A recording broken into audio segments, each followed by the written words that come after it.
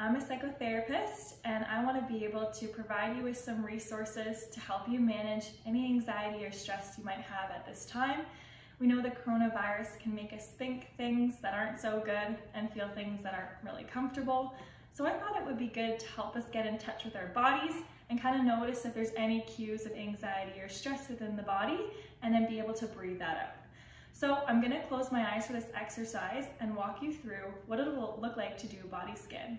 So quickly from my head to my toe, I'm just going to pause and notice if there's any tension within my body.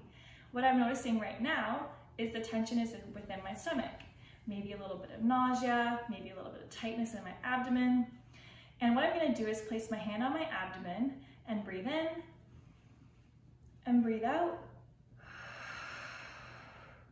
Paying attention specifically to the changes in my body as I breathe and almost imagining the inhale and exhale as relief being provided to that specific part of the body.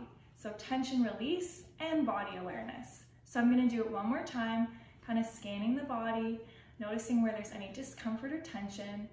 And what I'm observing is there's a little bit of tightness in my shoulders. So I'm just going to breathe in, breathe out,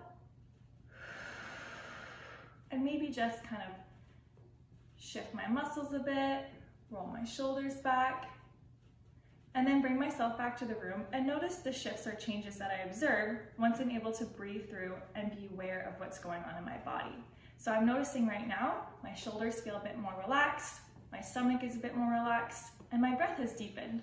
Just a quick, simple trick to help you kind of breathe through those feelings and get more in touch with your body. Thank you.